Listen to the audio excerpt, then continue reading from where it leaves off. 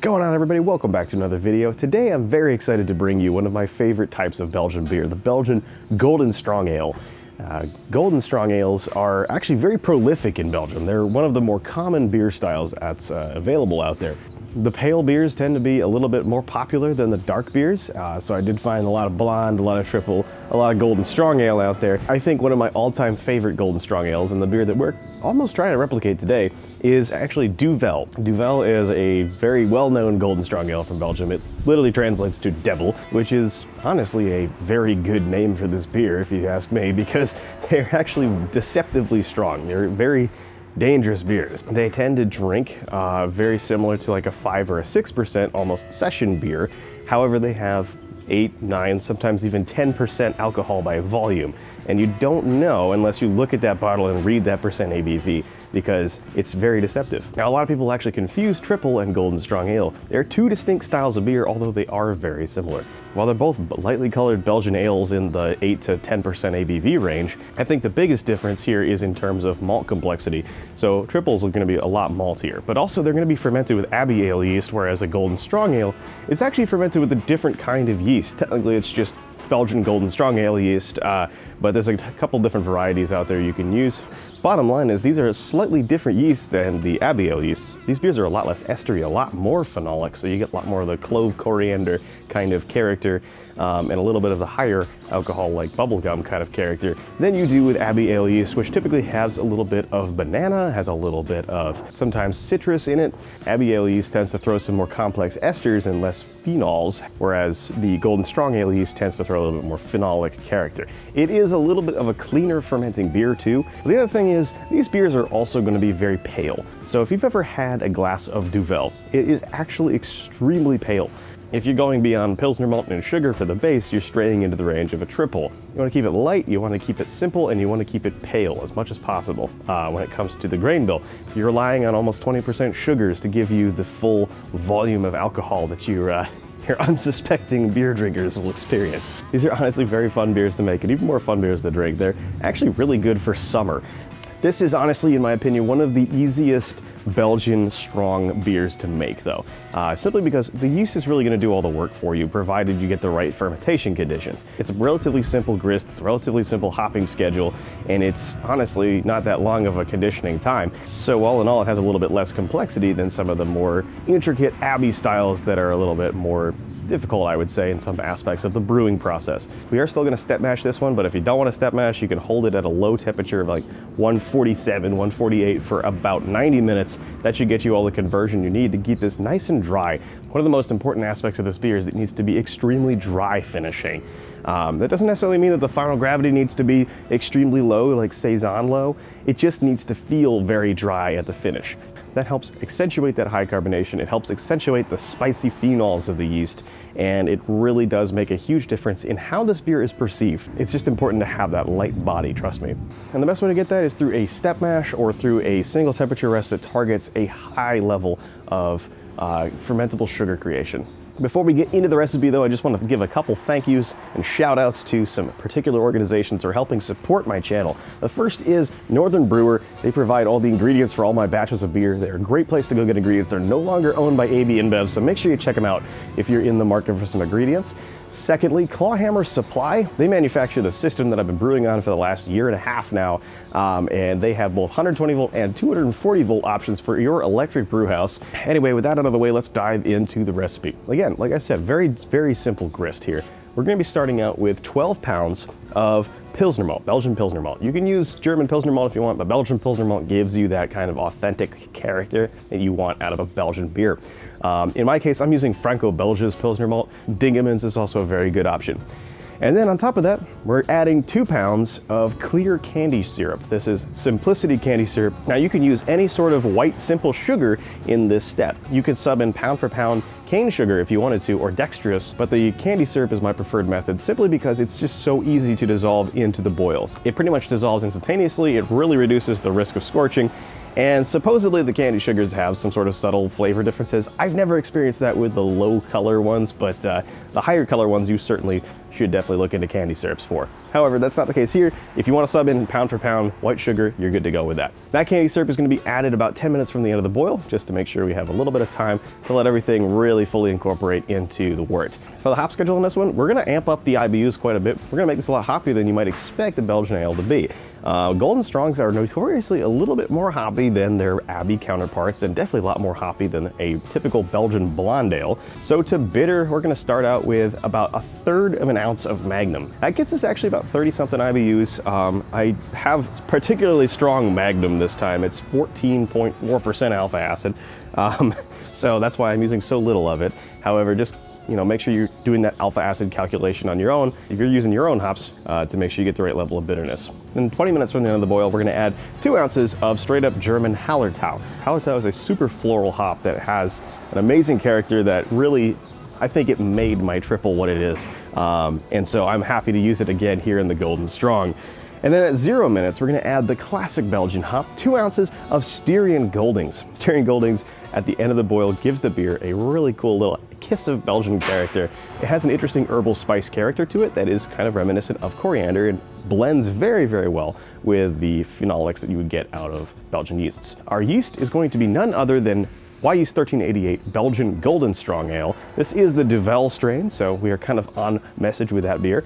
I'm going to be pitching a relatively high amount of cells for this one, about 1 million cells per milliliter per degree Plato. About 450 billion cells of yeast going into this 1070 to 1075 gravity wort. I put 2 smack packs of Wyeast 1388 into a 2-liter starter with a gravity of 1040. I let that go on a stir plate for about a week, and calculators say that that gives me that required cell count.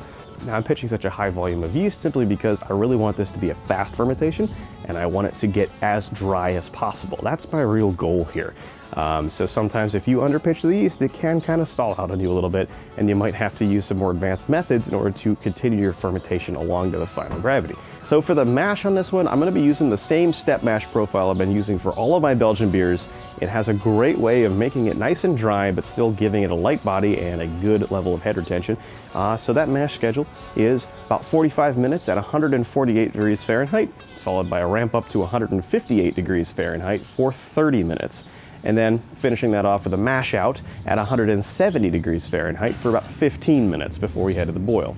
And for the water chemistry on this one, it's also going to be the same as my other Belgian beers here. I'm going to put that up on screen now. I don't have my recipe book out here with me. I just don't want to go all the way down to the basement and get the book, but it is on screen here. It's the same exact water profile as my other Belgian beers. It's relatively neutral, to be honest. It's not too high in minerals, and it's produced some very clean tasting Belgian beer so far. I have no doubt that it's going to do the same thing for this Golden Strong Ale. And as usual for the Belgian beers, I'm going to be starting out with 8 gallons of spring water, adding that into my clawhammer supply system, and then I will be adding 2 grams of gypsum, 2 grams of Epsom, 5 grams of calcium chloride, and 2 grams of baking soda to that mash water. And that gets me that target water profile.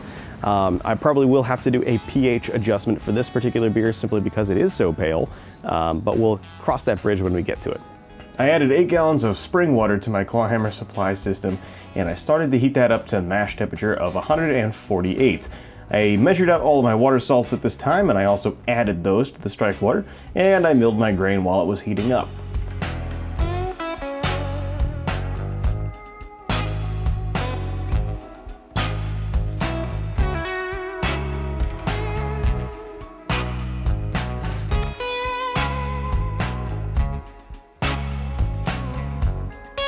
Once the water reached the mash in temperature, I mashed in with the grain bill, just being sure to break up all the clumps I had because my mill was not set correctly and crushed a little too fine.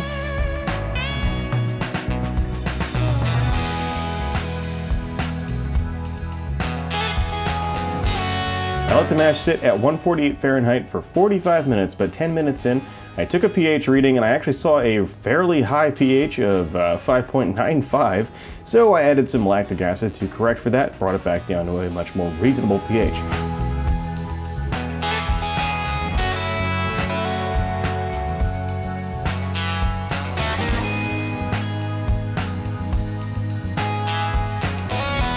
Once the mash sat at 148 Fahrenheit for 45 minutes, I stepped it up to the next step of 158 Fahrenheit for 30 minutes. Once that was complete, I raised to the mash out step of 170 Fahrenheit and let it rest there for about 15 minutes. Then I pulled out the grain basket and let that drain for another 15 minutes. As the grain basket was draining, I set the controller to 100% power to get as much of a jump start on the boil as possible. Using my Anton Par Easy Dense, I saw a pre-boil gravity of about 1049. Once I reached the boil, I added my bittering addition of 1/3 ounce of Magnum. I let the boil continue for another 40 minutes, and then 20 minutes from the end I added my 20-minute hop addition, which was 2 ounces of Hallertau. Once 10 more minutes had elapsed, I added some yeast nutrient and a Whirlfloc tablet. At this time I also added the 2 pounds of candy syrup, just being sure to stir it thoroughly and dissolve it fully. 10 minutes later, I added my 0-minute hop addition, which was 2 ounces of Styrian Goldings. I killed the boil by starting to recirculate boiling wort through the chiller and the pump. After being sure the inside of the chiller and the pump are all sterilized, I began to chill down to 70 Fahrenheit, and I took an OG sample using the Easy Dense again, and I saw an original gravity of 1066. That was a little bit below the target, however I still expected it to ferment out very dry and produce roughly 8% beer. I aerated by splashing into my spiked CF5 this time, and then I pitched my yeast and I left it to ferment.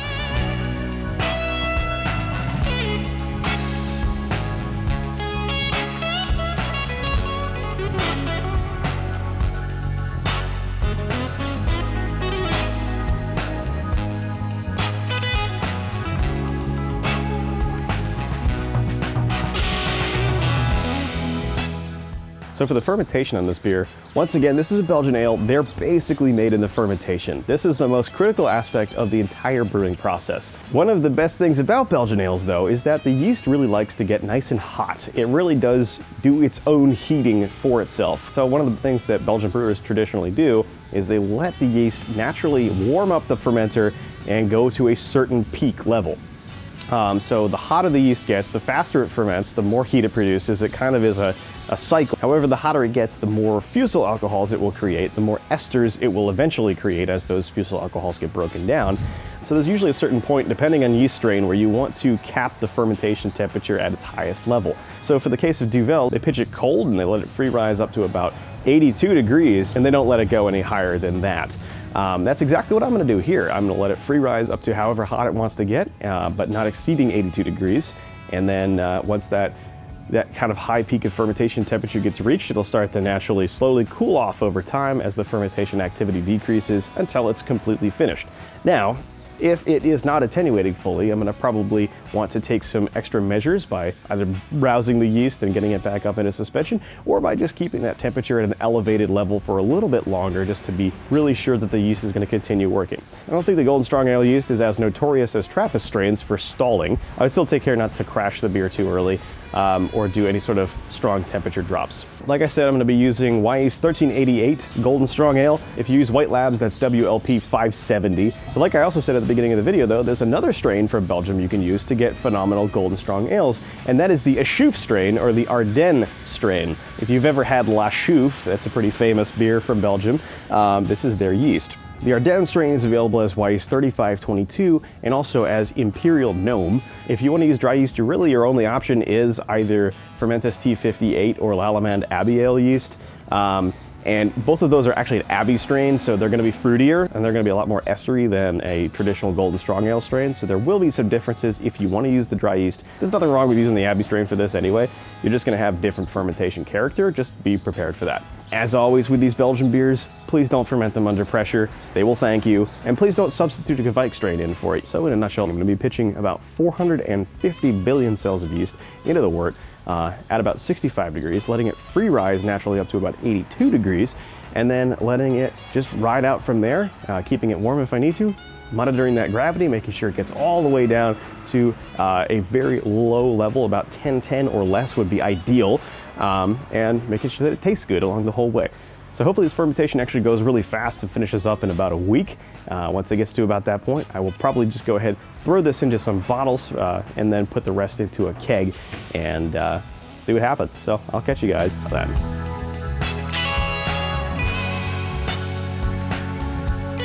So the fermentation on the beer went pretty well overall. It actually was relatively quick in terms of fermentation. It went down to about 11 or 12 days, I think, total fermentation time. A absolutely awesome 90% attenuation with a final gravity of 1006. That actually gave us a 8.0% ABV. That is right on style for this beer. It ended up actually not being super drinkable right away as it was young. It really started to come into its own after about 2 or 3 weeks though. And at that point, tasting very, very good. And the bottle condition portion of this beer was even better.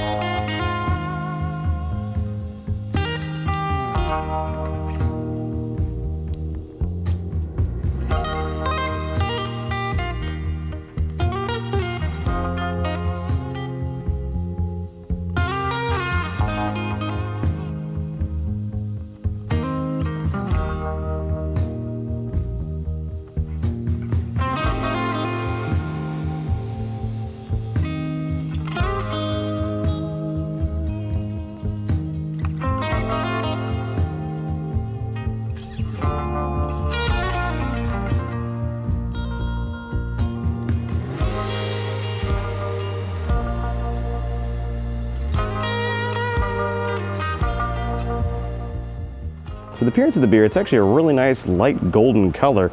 Not clear, it's got a little bit of haze to it, but you can see a really, really nice, well built up, very white, tight bubble head on it. Sticks around for a long time, leaves some good lacing, just your standard Belgian stuff right there.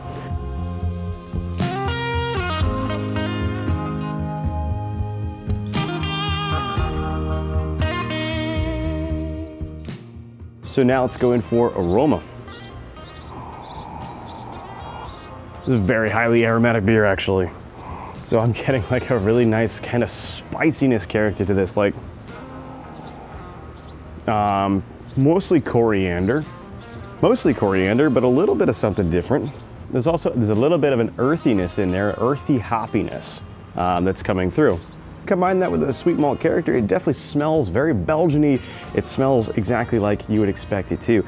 It smells like that nice kind of peppery, spicy character with a little bit of earthy hops behind it and a little bit of sweet malt, but nothing too much. So now let's go in for the mouthfeel.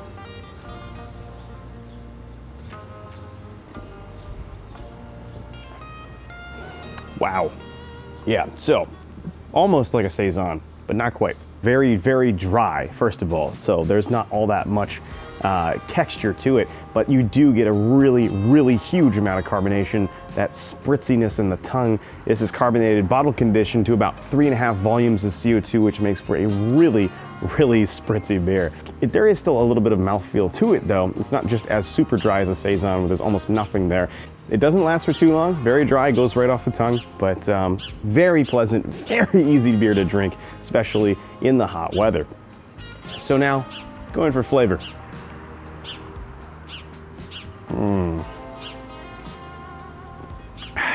Yeah, so this is significantly better than the other Belgian Golden Strong Ale I did last year or 2 years ago. This, no kidding, leaps and bounds way better than last time. It's much more akin to the character of a Golden Strong Ale. The one I made a few years back was more like a light-bodied triple kind of. The biggest variable that I changed was the yeast. Last time I used Abbey Ale yeast, and this time I used a dedicated Golden Strong Ale yeast, and that makes a big difference in a Belgian beer. This is a good balance of esters and phenols, but it's definitely very dry. So it definitely hits more of the phenols on this. It's got a nice peppery character. It's got a nice spice to it, a little bit of that coriander. Same thing with the aroma. It's got that really good, dry, earthy hop flavor that's coming through in just a very nice way. But above anything else, there is a great, crisp, clean, outstanding malt flavor in this. And it's not obscured by the esters, and it's not blown out by the hops. There's a little bit of a nice kind of semi-fruity hop flavor there. Doesn't last for too long, a little bit up front and then it goes away. But the resounding, the thing that stays on your tongue, the thing you taste the most of the flavor is this crackery honey malt flavor that, again, Franco-Belges, man, it's just, it's an awesome malt. As I sit here in the sun a bit longer, this does start to get a bit light struck. It is a little bit of a sacrifice that I make for having good lighting in my videos, but I want to show off the color of this beer because it is really a very, very pale beer. I know this is a very thick glass, it's a very full glass, but when you have a little bit less room for the light to go through, it does actually turn out to be very pale. As far as being close to Duvel, I don't think it's quite exactly the same thing. It's not as spicy as Duvel. It's not as perfumey, I think, as Duvel is. A little bit of bubble gum in there usually you get. This is different, not as expressive, but it's still very good, and it's still very much a delicious Golden Strong Ale. So one important detail here is that I definitely let this one age for a bit. So it's not as strong as the triple. It's not as complex of a flavor as the triple was, so it didn't need a ton of aging, but this is about 3 weeks old at this point. It's been sitting in the cold cellar at about 50 degrees, and it's effectively lagered out by now. And that makes a big difference, I think, in how clean that malt flavor is and how clean that yeast is, right? So now what I've done is I've shaken up the bottom of the bottle and I poured the rest of it in, and as you can see, it's a lot hazier, it's a lot darker. So I want to see what this changes about the flavor. Right off the bat, there's a little bit more yeast sharpness. That kind of gets rid of that clean malt flavor, unfortunately, but you get a little bit more of the yeastiness, a little bit of berry in there, tiny bit of bubble gum, but above anything, it's really just more of like an estery character. No banana, there's no isolamyl acetate in here, so that's actually all right. The overall fermentation characteristic of it is distinctly Belgian, rather clean for a Belgian, but still very good. I'm very happy I was able to hit that 8% mark off of a 1065 OG too. 90% attenuation is no joke. But overall, this is a very good example of a Belgian Golden Strong Ale. Again, a lot of the beers that I've been making over the last several weeks have been in anticipation of the wedding week. We had a lot of parties over at the house. All of the beer is gone, with the exception of a few bottles that I squirreled away for safekeeping, this was one of them. And I'm super happy. My guests drank through 20 gallons of my beer in 3 days, and they loved every single bit. So of the Belgian beers, the triple was everyone's favorite, also my favorite. It didn't last very long, but the Golden Strong Ale was the second favorite of the whole bunch. And that was, honestly, a lot of people really preferred that one to the triple. It's a little less intensity of flavor. It's got kind of just that nice all-around sessionable feel to it, even though it's 8%. So I consider that a good success. So regarding potential improvements, the beer is very good. I think if anything, the best two decisions I made were choosing the highest quality Pilsner malt I could find, which was the Franco-Belges, and adding in that dedicated Duvel yeast, the Golden Strong Ale yeast. I would be very interested to see what would happen if I fermented this with 3522, the Ardennes strain, or Imperial Gnome, the Le Chouffe yeast, because that would be a very different character entirely, but still probably a very good one. And it's definitely a good beer style to experiment around with those types of things. There's a few things I would change about it though. I'm not 100% happy with it. It is a very good beer, but there's just one thing I would switch up a little bit, and that is adding actually less late boil hops. I think the 10-minute addition was unnecessary. There is a little bit of fruitiness in there that is, it's fine. With the style, it's fine. It's supposed to be a little bit fruity. I don't personally like it. I like a spicier Belgian Golden Strong, so I think I would just personally nix that for my own tastes and maybe just dump that into either the zero or just omit it entirely. And the second thing is I would actually add a little bit more bitterness. It's a malty beer. It's 8%. It does kind of overwhelm the bitterness a little bit, and I know the IBUs do indicate that it's a little bit more bitter than your typical Belgian beer, but I would have simply increased that bittering addition by maybe another 10 IBUs, just in order to get a good snappy bitterness that's going to really accentuate the spicy character of this beer. And yeah, omit that 10-minute addition. I think that's going to be fine. That being said, I would not change a single thing about the hop varietals, and I would not change a single thing about the malt character, the yeast fermentation characteristics, any of that. Just the hops. So I hope you guys enjoyed this video as much as I enjoyed this beer. And if you don't mind, please hit that like button, hit that subscribe button as well, and please comment down below with your thoughts. All of these things cost you nothing and they really help me out quite a bit, and I absolutely love to talk with all of you about your thoughts on things. Nothing beats the community feel of this hobby, and that is also extended to YouTube as well. So if you got a question, if you got a comment, drop it in the comment section down below and I'll get back to you.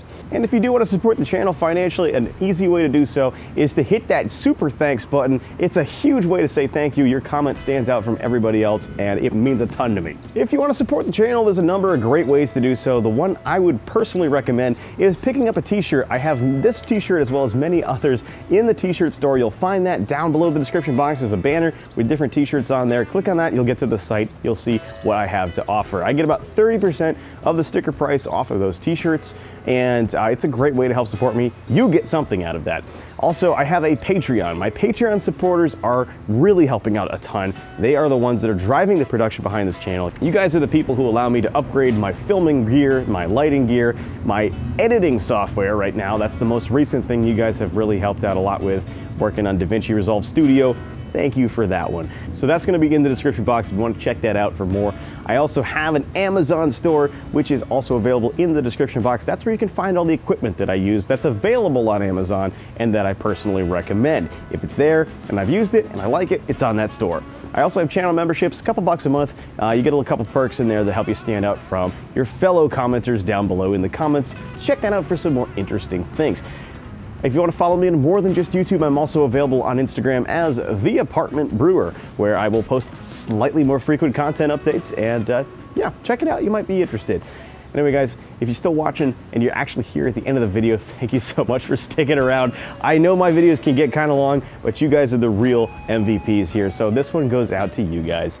So, until the next one, cheers.